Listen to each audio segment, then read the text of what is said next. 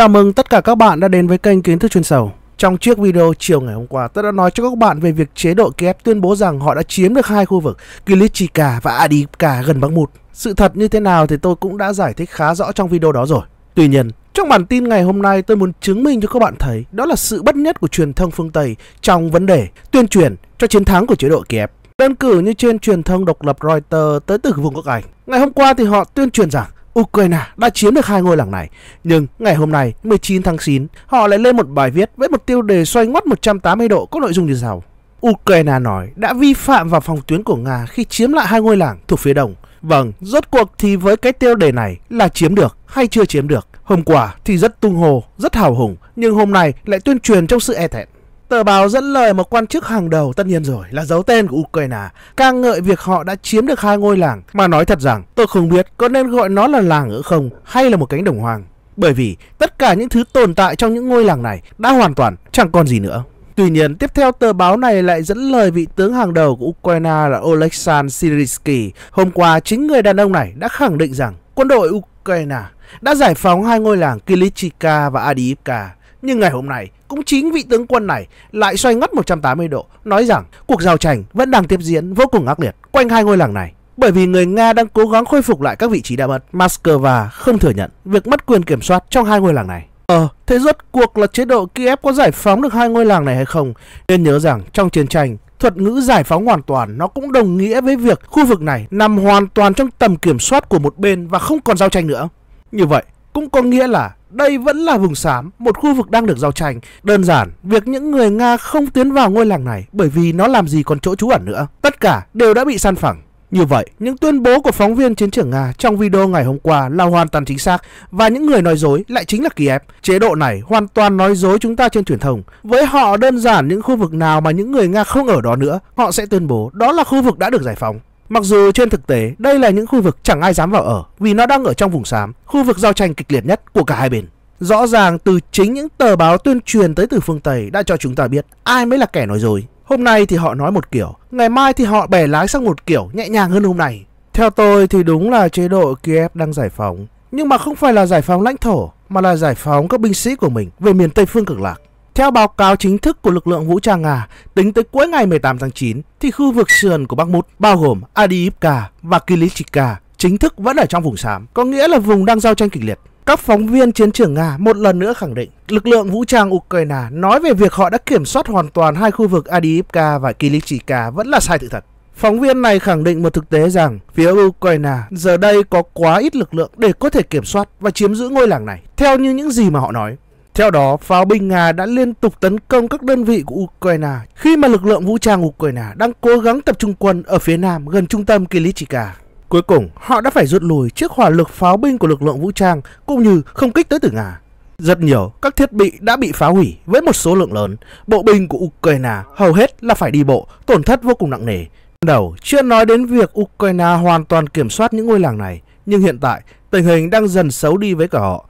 Ngôi làng đã rơi vào một vùng trũng hoang tàn, rất khó để có thể có một chỗ đứng hay ẩn nấp trong khu vực này. Ở Adivka, tình hình tương tự cũng giống như Kilychka. Phần lớn những ngôi làng này đều nằm trong vùng xám. Lực lượng vũ trang Ukraine thực tế chỉ dám tập trung tại các đồn điền gần các ngôi làng đó. Trong khi đó ở Zaporozhye, khu vực Robotino, tình huống cũng chẳng khá khẩm gì hơn cho chế độ Kiev. Họ đã tiến vào quá sâu, khiến cho lữ đoàn dù độc lập số 82 và lữ đoàn bộ binh cơ giới số 47 trong một nỗ lực để cố gắng tiến về phía trước, nhưng đã liên tục đụng trúng các bãi mìn đã được kích hoạt. Rất nhiều khí tài đã bị mất, bộ binh thì rải rác khắp các đồn điền. Sau nhiều ngày, chế độ Kiev liên tục ném nhân lực của mình vào cỗ máy xay thịt ở khu vực làng Robotino. Kết quả là nắp hầm đã bị đóng, họ đang ngày càng phải co cụm hơn trong khu vực này. Điều này làm phức tạp thêm tình hình, khiến những người ở nơi đây rơi vào một tình thế vô cùng nguy hiểm, có thể bị tập kích bất cứ lúc nào. Vâng, trên đây là toàn bộ những diễn biến mới nhất về tình hình chiến sự giữa Nga và Ukraine ở các khu vực vô cùng nóng bỏng. Đó là Robotino, đó là Adivka, đó là Kilychka, mà chế độ Kiev luôn tuyên truyền rằng đây là những khu vực mà họ đang giành những thắng lợi vô cùng to lớn. Nó đơn giản chỉ là chúng tôi đã giành thêm được 1 km vuông lãnh thổ, nhưng họ lại chẳng nói cho chúng ta biết để có được 1 km vuông lãnh thổ này, bao nhiêu binh sĩ Ukraine đã phải nằm xuống, là 5, là 10.000 hay hàng chục nghìn quân. Một đoạn video được chia sẻ từ lực lượng vũ trang Nga ở khu vực Adivka đã cho chúng ta thấy họ sử dụng hỏa thần TOS-1 với đầu đạn nhiệt áp. Nhìn thì nó vô cùng đẹp mắt như những chùm sao băng rơi, nhưng thực tế loại đạn này có khả năng đẩy nhiệt độ lên tới hơn 2000 độ C, đốt cháy oxy và tạo ra sóng xung kích có thể ép ngạt phổi của đối phương. Thật khó để có thứ gì đó có thể tồn tại được trong bán kính của vụ nổ. Đây chính là cái cách mà những người Nga rút lui để đặt bẫy trong khu vực này. Khi quân đội Ukraine tiến vào, liên tục pháo binh, không kích, những máy bay không người lái khiến cho lực lượng vũ trang Ukraine tổn thất nặng nề. Chưa dừng lại ở đó, hành động này còn ép cho lực lượng của họ phải co cụm để có thể hỗ trợ được cho nhau tốt hơn. Nhưng đây cũng chính là sự kết thúc, bởi vì khi co cụm lại với nhau, nó là một điều kiện hoàn mỹ để cho đạn nhiệt áp của lực lượng vũ trang Nga gây tối đa sát thương và kết thúc tất cả. Như vậy là chúng ta đã có câu trả lời cho câu hỏi rằng có phải thật sự Ukraine đã chiếm được khu vực Robotino, Adivka hay là Kilichka. Chưa dừng lại ở đó, vào ngày hôm nay tôi có một tin cũng không hề mấy vui vẻ cho chế độ Kiev khi mà Bộ Quốc phòng Nga công bố họ đã tấn công thành công vào một kho đạn uranium nghèo của lực lượng vũ trang Ukraine. Theo đó, bộ này cho biết cuộc tấn công nhắm vào các địa điểm cất giữ tên lửa hành trình Storm Shadow và kho đạn uranium nghèo. Phương tiện được sử dụng là các tên lửa có độ chính xác cao. Bộ này cũng nói thêm rằng ngoài việc phá hủy hoàn toàn một kho đạn uranium nghèo và các tên lửa Storm Shadow, thì Nga còn sử dụng các máy bay không người lái nhắm thêm vào các trung tâm ra quyết định của Ukraine. Tất cả mục tiêu đều đã bị đánh trúng. Tất cả những báo cáo này của Bộ Quốc phòng Nga nó cũng hoàn toàn tương thích với những báo cáo mà chính quyền Kiev đã nói trước đó. Họ công bố một số vụ nổ ở vùng Khmelnytsky cũng như các vụ nổ ở thành phố cảng Izmarin thuộc phía nam khu vực Odessa.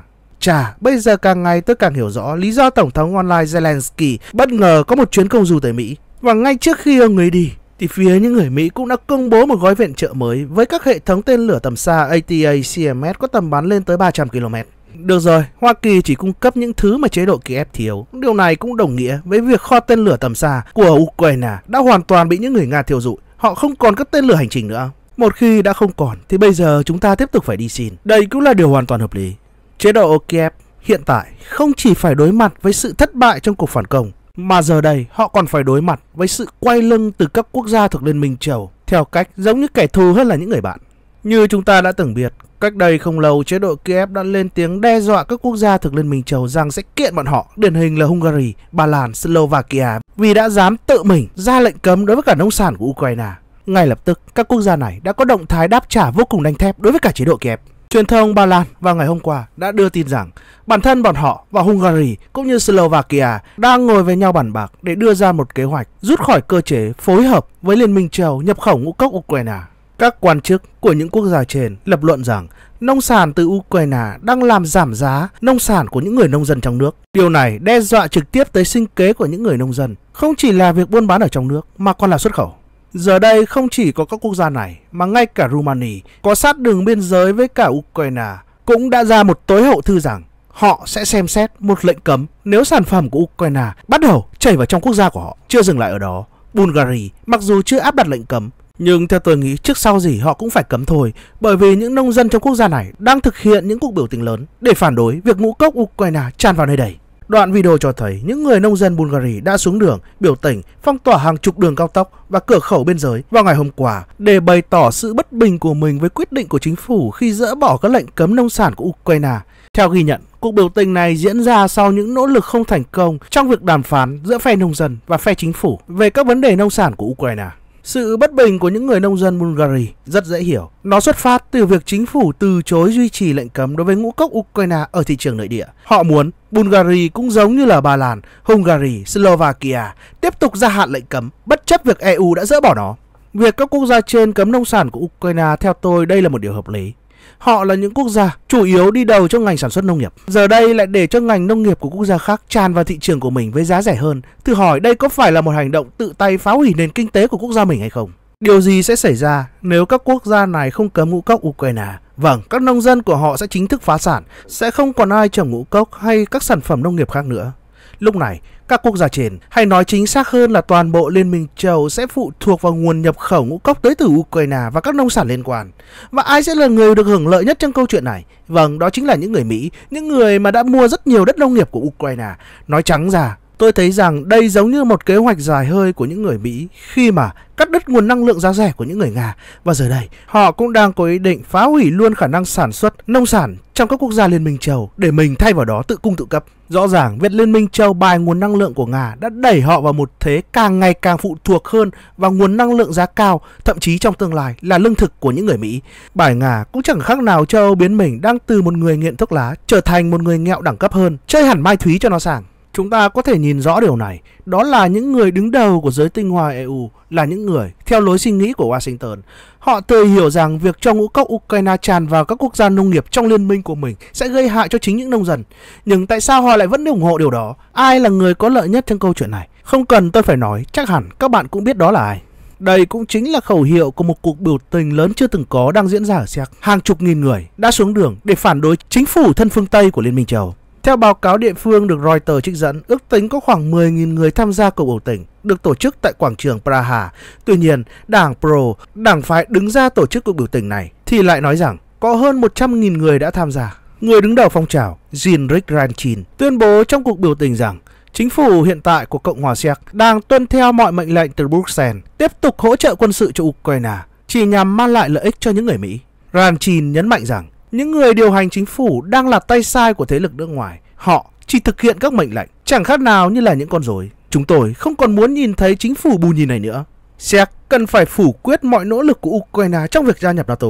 Thậm chí, Séc cũng nên rời khỏi luôn khối quân sự do Hoa Kỳ lãnh đạo. Tiếp đó, những người biểu tình cũng phản đối luôn cách mà chính phủ đang xử lý lạm phát, mà cho tới tận lúc này, nó vẫn đang duy trì ở mức độ cao lên tới 2 con số. Tăng thuế, giảm lương hưu, giảm sử dụng nguồn nhiên liệu hóa thạch trong ngành công nghiệp ô tô. Đây chính là những gì mà chính phủ hiện tại của Séc đã thông qua, khiến cho tình hình lạm phát trong nước chẳng mấy cải thiện, thậm chí còn duy trì ở mức cao. Vâng, thưa các bạn, đây là thực tế bộ mặt của Liên minh châu Âu vào lúc này. Các bạn cứ thử nghĩ mà xem, nền kinh tế hàng đầu của họ là Đức còn đang lao đao như vậy. Thử hỏi các quốc gia nhỏ bé hơn, liệu có ổn hay không? Chắc chắn là không rồi. Chỉ là họ không nói với chúng ta. Họ phô bày ra những mặt đẹp đẽ, họ phô bày ra những chính sách chống Nga, nhưng họ lại không phô bày cho chúng ta biết hệ lụy của nó. Còn tất cả các bạn có cảm nghĩ như thế nào về vấn đề này? Hãy bình luận ở phần bên dưới. Còn bây giờ, tạm biệt và hẹn gặp lại trong các video sau.